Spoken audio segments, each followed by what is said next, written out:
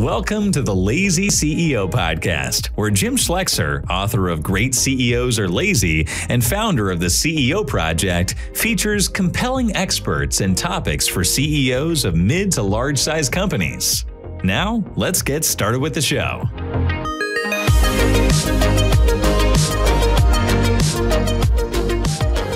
This podcast is brought to you by the CEO Project. At the CEO Project, we work with CEOs to help them grow their business. And our members represent billions of dollars of revenue and profit. And frankly, amongst all of us, we've probably made every mistake in the book, including some you haven't made yet. So if you want to learn from the experience of a bunch of really seasoned CEOs, we're a great place to hang out. In this podcast, what you're going to hear are some of those ideas, concepts, and things that are just going to help you on your journey. If you want to find out more, reach out to us at theceoproject.com, or you can contact me personally at jim@theceoproject.com. Happy listening. Welcome, everybody, to the Lazy CEO podcast. We have a great guest today. We have Joel Trammell, somebody I've known for years. Joel is a serial entrepreneur. He's had successes and failures and crazy stories. And is now mostly helping other CEOs become even better CEOs than they are when they show up in front of him, which is very aligned to our mission. He started out as a nuclear submariner and quickly figured out that he wanted to become an entrepreneur and has a series of businesses. If you looked at his LinkedIn, I think he has 20 or 30 experiences. So incredible depth of exposure and investing and building companies and selling companies and generally running really excellent companies as well. And hopefully Joel's going to share some of what he's learned over time. So welcome, Joel. Really appreciate having you. Oh, great to be with you. Always good to talk to you, Jim. Yeah, we're going to have some fun. So appreciate it. So let's just start with what are you doing now? I talked a little bit about helping CEOs in education. Why don't you just talk a little bit about what you're doing now, and then we'll dig into some topics after we get that out. Sure. I spend most of my time these days trying to help CEOs. What really frustrated me in my career was seeing businesses that should be home runs that turn into singles or strikeouts because leadership just isn't have the capabilities to drive to the outcome. So I kind of tell people I'm looking for CEOs wanting to hit the home run. I've been fortunate enough in my career to do that a few times. And I think I've learned something about doing it. And most people can easily make the transition, I think, if they had the skills necessary to get the business going and be successful. They have the skills necessary to be CEO. They just don't always know exactly what to do. So I spend a lot of time training CEOs and their management teams on how you implement a system to run the organization better. Interesting. And I think a lot of them are missing just that, a system, right? They don't have, they sort of do stuff is the mentality, but they don't know what stuff to do.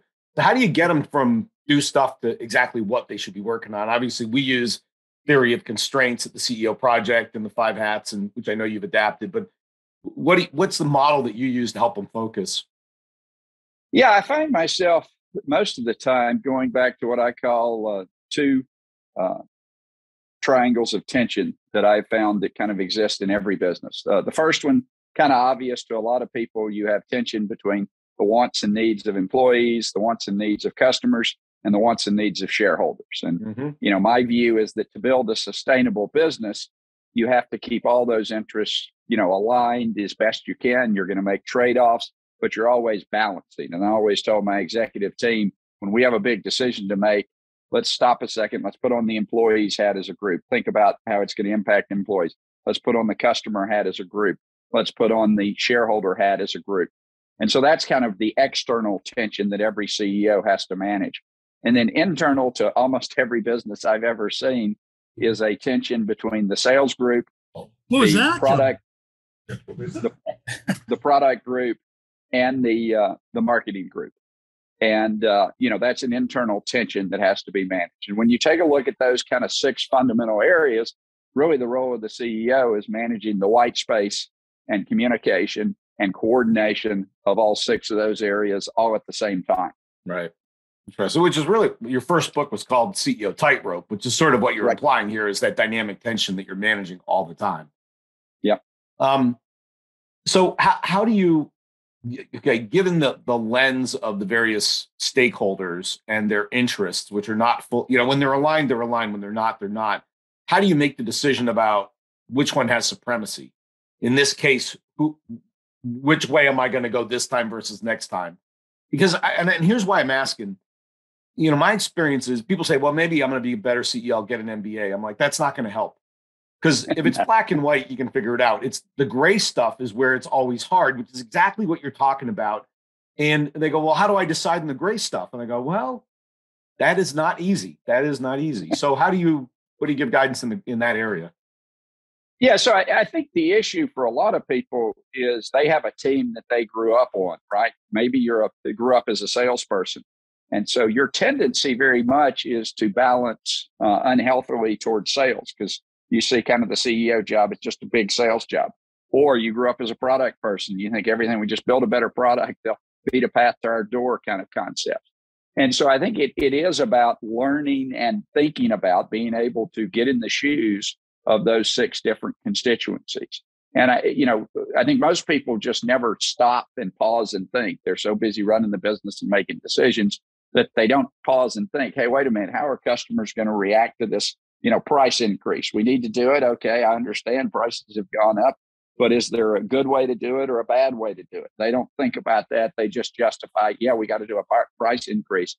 And the line I use is I think people spend way too much time in business thinking about what they want to do and not near enough time thinking about how to execute it well.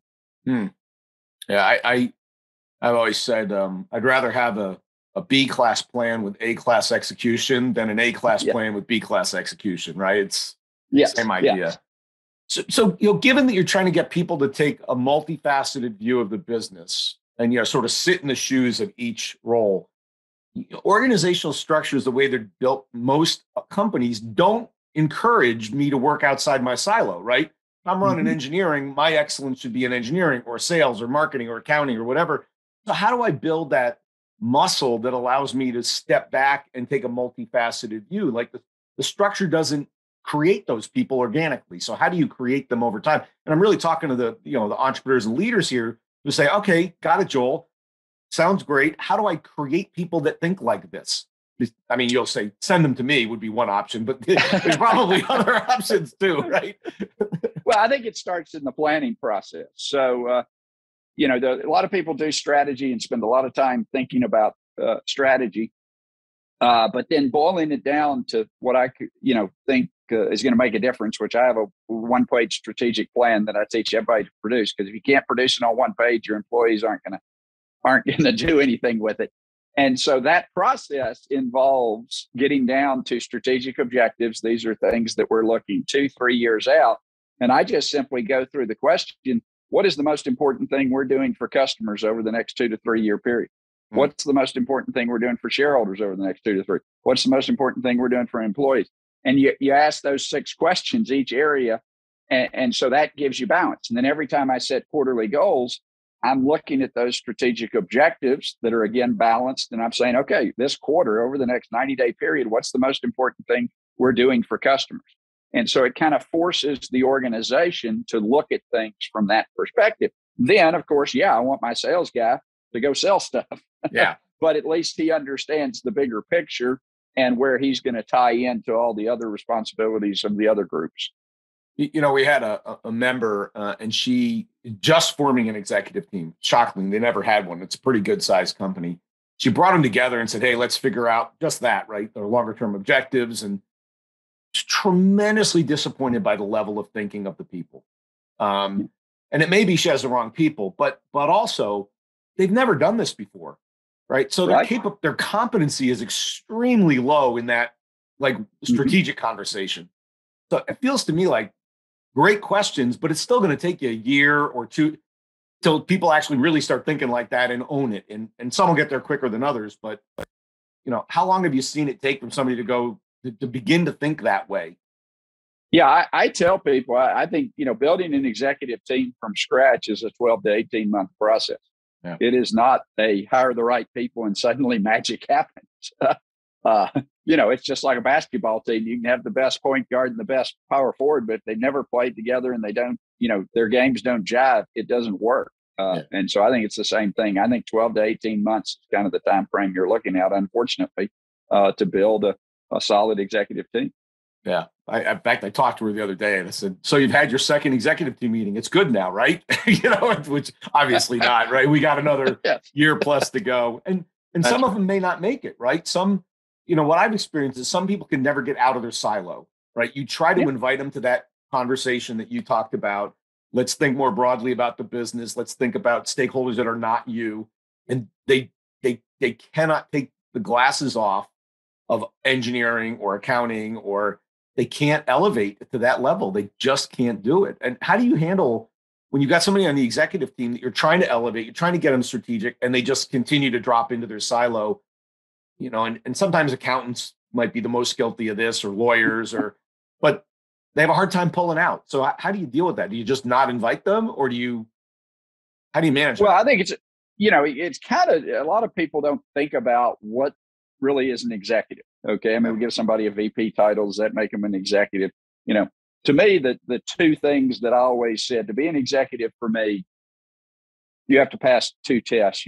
I have to be comfortable that you can represent the organization as a whole to external constituents, that I can put you out in front of whatever audience and you can represent the organization as a whole, not just the salesperson.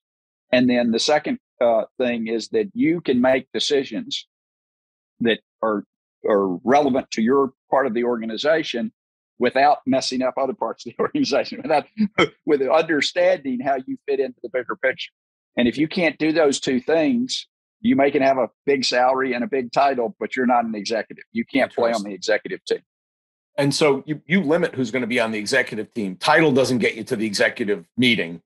That's right. Competence, those things get you there, right? That's right. And I think it's important for a lot of your CEOs probably who are building teams. I go through the exercise of making people build out their org chart, but put their name in the box if they're as CEO. But, if they're really the executive for sales, if they really don't have somebody, maybe they got somebody with a title, but they're not really performing that role, you need to put your name in as the VP of sales, because you're really performing that function. And it's important for the organization to kind of understand who the executive is in each area. Only or and? And. Okay. Yeah, that makes sense. I've done the same thing. Yeah. I do the same thing. Let's call it what it is, right? That's right. Don't confuse the organization by having a VP of sales that can't make decisions for their area. Well, the other way I've seen people use this is they go, I'm the VP of sales with the CEO title, so I can thump anybody I got to thump to get my agenda driven, right? Which is really unfair, because how do you say no when the CEO's in front of you? I need this tomorrow, right? Yeah, it's not ideal. You want to replace all those VPs with somebody better than you at the job, but you need to reflect it if that's reality in your organization. So maybe a strategy, and then let's move over to hiring. So is strategic thinking teachable? That's a good question. I've never been, I wouldn't consider myself a strategy guy per se. I had, in some of my organizations, I've had people on the team who formed that kind of chief strategy officer role, and that was fine. Of course, one of my businesses I did with my wife, and she was the brains of the operation and generated the IP and product vision. So, really I was taking what she gave me. So I don't know that the CEO has to be the strategy expert in the organization. They certainly have to own the strategy once it's created. But I think you can even conceivably have outside people who are providing a lot of input on the strategy. I think the tendency of a lot of CEOs is to, again, spend way too much time on the strategy and not near enough time on how we're going to execute it well. Yeah, it drives me crazy when I talk to a leader and I go, "What are you working on?" "Oh, I'm working on the strategy." Really? Like, what does that look like? I mean, working on the strategy is waking up, taking a shower, and before you get to work, and you think about it in the shower. Not, it's not the day. Right. It just sort of shifting that lens. Moving to hiring, and we talked about sort of coming out of a functional role and so forth. And I think it relates to the strategy thing. Like, you don't need to own strategy as a CEO, but you need to know a good one when you see it, right? You go, okay, that's a good strategy. I couldn't have maybe come up with it, but that's a good one. Same thing on people. So we have a lot of cases, particularly for entrepreneurs that came out of fill in the blank, engineering, marketing, accounting, sales. And now they got to hire somebody who's not in their functional role, right? And I see this a lot of times when they're trying to hire salespeople and they're not salespeople. They go, Jim, how do I hire a salesperson when I don't even know what a good one looks like? And I think salespeople are particularly hard because they all look good in the interview, if they're any kind of decent, right? So how do you hire when it's not your specialty? So there are, several pieces to that, all have to kind of work together. First, if you're building a growing company, hiring needs to be a continuous process. I'm always looking for people. I'm always trying to find people that fit in. And a lot of times I'm going to need a power forward, but a small forward shows up and I need to grab him and figure out how to play ball with him because that's the right guy available, especially when you're a small organization. You just can't get the exact piece when you need it. So that's the first thing. I'm always hiring, and sometimes I'm going to have, a little bit of a mismatch and have to make do. But if I've got the right people, they're going to be productive. Second thing, my best story about hiring somebody. So hang on, talent over experience. Oh, absolutely. Well, okay, let me rephrase that. Depending on what you're hiring for, most organizations when they're hiring are hiring somebody to do a job that the organization already knows how to do. Okay, you're hiring the third developer, you're hiring the second accountant, you're hiring the whatever. In those cases, you want talent over experience because it's a lot easier to train a smart young person how you want something done than to retrain somebody with experience who's mediocre. Got it. Yeah. Okay. Yep. Now, if you're trying to do something that the organization does not know how to do, right, does not have the capacity to do, I've never had a executive VP of sales. I probably want to find somebody that has experience being the executive VP of sales and tell them, here are the goals. Now you go execute because I don't know anything about it. Right. You figure it out. So let's go back to that. How do I hire that person if I don't know a dang thing about sales? Yes. So, I bungled in, and it's kind of the fundamental question here is how do you identify an expert? And it's hard, but there are cues. So one year I did 252 interviews in 1 year to hire 100 people. Jim's heard this story. I haven't. I was going to ask about it later, but let's dig in it now. So when you were the CEO of NetQOS, you interviewed every single candidate to come into that company, every single one. Every single one. Why? I'll be the really extreme other side. What an incredible waste of your time. Why did you do that? Now you can respond to that. Yes. I know that's not the case. Because I couldn't find anything else that was more important. If I get the right team, everything else becomes easier. I always wanted to be the coach of the Olympic basketball team when they had Magic and Jordan and Bird, because you roll the best 5 players in the world out, and then they get a little tired. You call timeout. You roll the next 5 best players in the world. I could be a pretty mediocre coach and have a lot of success with that team. Right? Here's the plan, guys. Go out there and play. Questions? Yeah, exactly. Exactly. And so, but so many organizations spend, 2% of their time recruiting, and then they spend 75% of their time managing their recruiting mistakes. And that's exactly what you don't want to do. So part of this process too, if you're, constantly hiring, and you got to be willing to admit your mistakes and move on quickly too. You're going to make some mistakes. I did 252 interviews and I got pretty good at it, but I still made some mistakes. But you've got to be able to identify those mistakes and have a management system in place that gives those people opportunities to perform. But if they don't perform, move on.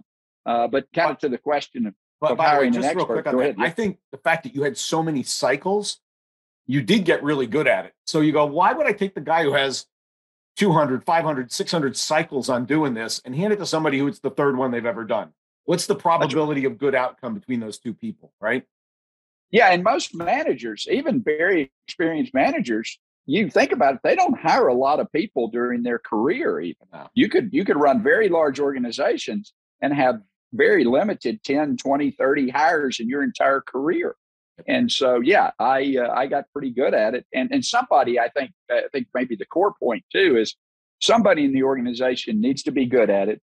and set the bar for quality for that organization. Does this person meet the quality bar for our organization? And so it was me. In my case, could it be someone else in your organization? Sure. It could be an HR person or somebody that has a lot of experience hiring, but most people don't. If you leave it to your managers, they will make a lot of bad hiring decisions. So given that you weren't interviewing for the technical matter, what were you interviewing for? Yeah, so I was interviewing for exceptionalism is the way I would put it. So the story I like to tell, I was doing all these interviews, and usually I prepared a little bit, at least reviewed the resume and kind of thought up some things beforehand that I wanted to dig in on. But I remember my HR guy shows up at the door with a new candidate, and I had been back to back to back, and I'm like, I don't even know what this person's interviewing for, And so I look at him and I go, what are you here for, basically? And it was funny because she was one of these people who was very detail oriented, had prepared very, thoroughly for the interview, was very prim and proper. And she was a little startled by that, of course. She's like, I'm interviewing for the PR position. Okay. At that point in my career, I'd never hired a person that was just going to do public relations. So I look at her and I go, I've never hired anybody to do public relations. What makes a good PR person? Just threw it out there. She spent the next 3 to 5 minutes going from top of the, highest level to specific techniques she thought would apply to our company and our industry and what she was going to do in the first 30, 60 days. And, at that point, she was hired because she had clearly laid out that she understood deeply what a PR person was going to do in an organization. And people who are really good at something, they don't just show up at work and do that. They spend all their cycles thinking about it, right? And, I tell the story of playing golf with Tom Watson. Got an opportunity to play golf with Watson. Private jet company wanted my business. They said, well, hey, we'll fly you to Dallas. We'll, you'll play 6 holes with Tom Watson. We'll fly you back. You in? Okay. Twist my arm. Let me think about it. Yeah. And so we fly up there and we go in the hangar, and there's Tom Watson, and I'm impressed. And I'm a tennis guy by career, but I'm into golf. I like golf. And so there's Tom Watson, and he starts telling golf stories. And we get in the van, and Tom Watson's telling golf stories. We go out on the driving range. Tom Watson's talking about golf. We go play 6 holes. Tom Watson's talking about golf. We go back and have dinner. Tom Watson's telling golf stories. At this point, I'm wondering if this man knows anything about anything other than golf. And then, of course, it hits me. You don't get to be the best golfer in the world if you spend your time thinking about a lot of other things. Yep. Right? And so, back to your sales guy question, you ask a sales guy, a mediocre sales guy, what they're going to do, and they will give you some answer that sounds kind of like, well, I just don't take no for an answer. I beat the phones. I have, strong determination. I've never failed in any job I've had, that kind of stuff. What a good sales guy says is something that sounds much more thoughtful and exceptional. He says, I've looked at your industry. I think these are the 3 lighthouse customers that if we get those 3 customers, they'll knock down the others. So in the first 30 days, my sole mission is to get meetings with this executive at this company, this executive at this company, this executive at this company. Here's how I'm going to go about doing that, and they clearly have thought about it. And that's what experts sound like. Another thing is experts will say, I don't know. The people who are pretending will never use those words. Interesting. I've stolen one of your ideas on interviewing. I say, when you ask a C player, and it's your interview question, you go, how will I know you're doing a great job? And the C player goes, well, I'm going to show up on time. I'm going to work really hard, and my desk will stay neat. Absolutely non-applicable to the job. An A player goes, well, I suppose you're going to want to look at the rate of calls, how my funnel grows, my close ratio. If I'm clearing $1 million a quarter, if I'm not doing that, I'm probably below the curve. But full, transparent accountability to performance. When I turn that into a joke, I go, great, ask the question and then go, let me make a note of that because that's how I'm going to measure you if I hire you, right? But I think it's a fundamental difference, the willingness to be counted for transparently. I think it's a very fundamental A, B, C kind of gradation interview question. Yeah, and they thought about their profession. They treat it as a profession. They don't treat it as just, oh, this is the job that's open and it's, close to my house and probably pays well. Do you look for exceptionalism in another area when you're interviewing? In other words, I wrote an article a while ago about hiring high-level athletes, right? So college level or even semi-professional, that's unlikely, but high-level athletes have a certain discipline, focus, commitment. They're willing to do the work. I saw a story about like a college wrestler. This dude was insane, man. He woke up at 6 o'clock in the morning. He lifted weights. He went to a couple classes. He did workout, a couple more classes, then wrestling practice, then homework, then went to bed and did it again for 4 years. I'm like, you want to hire that guy, right? I mean, no amount of work is going to scare him. So I don't know. What do you think about exceptionalism in other areas? I picked on athletics, but there are other areas too. Absolutely. It shows up. I mean, for software developers, they, have a project on the side. They're writing the next great operating system, or they won some, robotics contest, or they're doing something along those lines. Yeah, for a while, because University of Texas, of course, and I'm in Austin, famous for its swim program. I would occasionally see these resumes that, on the other section at the very bottom would say something like, set the American record in the 200-meter breaststroke or something, And you think about that for a minute. You go, to set the American record in something like that that's been contested for 100 years, and there are, tens of thousands of people. That meant not only did you have some talent, but that meant you for like 10 years woke up every morning at 5 a.m., jumped in a cold pool, swam for 2 hours. If you have any talent or skills whatsoever, I can probably make you successful in my organization. And so, yeah, absolutely. I think, I'm a big fan, maybe because it's what I did, but the individual sports, particularly where you're out there on your own and there's no place to hide, show a lot of the kind of creative initiative that you want in employees. Thanks for listening to the Lazy CEO podcast. We'll see you next time, and be sure to click subscribe to get future episodes, and check out our website, www.theceoproject.com.